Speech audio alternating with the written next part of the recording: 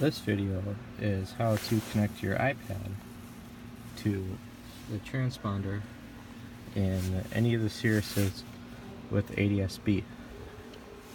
So first what you're going to want to do is you're going to want to turn on the batteries and turn on the avionics.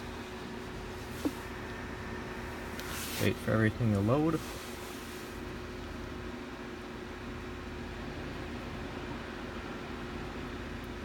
So you see it says flight ID there.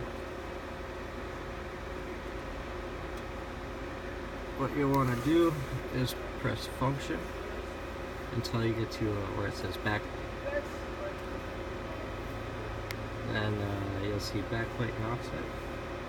You see an up key and a down key. What you want to do is press the down key until you see Bluetooth on. So the Bluetooth is on, and that's the page you need to pair.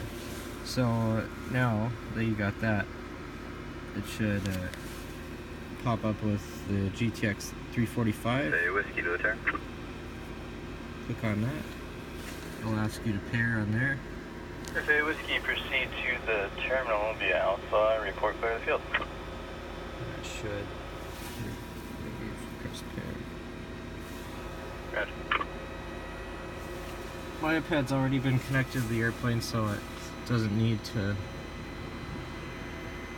or ask to pair on there, but it'll give you a screen on there asking if you'd like to pair this device.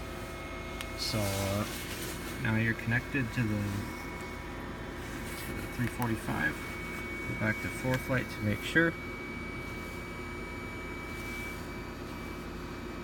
See, it says connect at snow towers, so since we're inside of it,